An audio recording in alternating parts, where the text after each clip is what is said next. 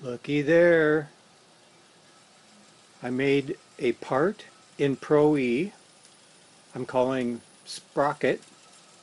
I made it big and I ran it. I generated an STL file from that, a three-dimensional stereolithography file. It's a 2 centimeter tall thing, and I ran that STL file through the slicer program for a generic 3D printer CNC code printer that had extruder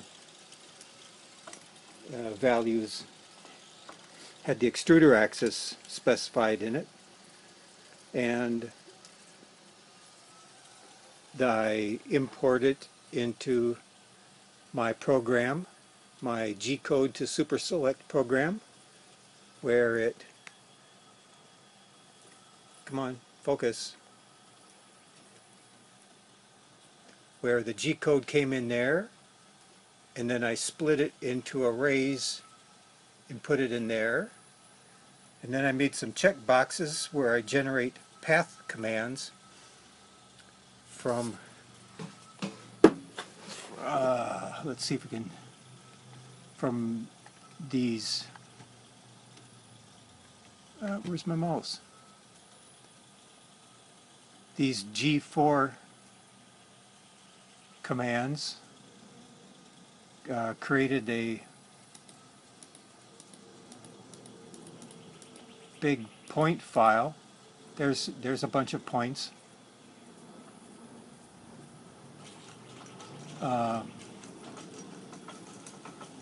Those A4s for 4-axis points get written to the controller and get replaced with path commands, the PAs, showing that a path is being done right now from, well, there's from position 26 to 750 and so on. Anyway, my little program takes the G code generated by the slicer program, turns it into commands that I sent to the controller, that thing, which is an ancient dinosaur thing and only understands its own little language. But I made that program converts with some massaging into commands that run this 4-axis CNC machine. There's 3 of them, and down there you can see my extruder. I don't know what you call it, master. It's not the extruder, it's the thing that will drive the extruder. Okay, what's going on now? Now it is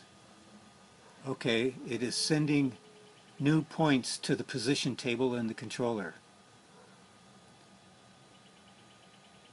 We see that the extruder on the far right is at 318, 319, 320. That out of I think the extruder goes to 400 and something before it reaches the end. So it's a good indicator of how far along we are. Also, we see that we're at the 74 on the z-axis. Oh, and by the way, here I have marked off with a ruler today. That probably is 74, 7.4 millimeters, 7.4 centimeters, 74 millimeters.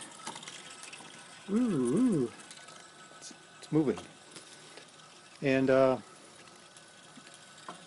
so the slicer program generates a honeycomb pattern on the inside that will eventually support the top of the sprocket layers.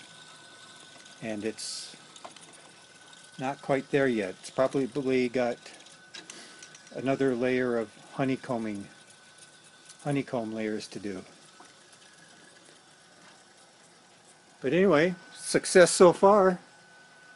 Just need to replace my red ink pen with a extruding clay or something coming out the end, being driven by that actuator down there, or slaved to it anyway, and I'm good to go. And so there, I'm starting to think about how to make a framework for the extruder thingy. Okay, so far so good. Signing out.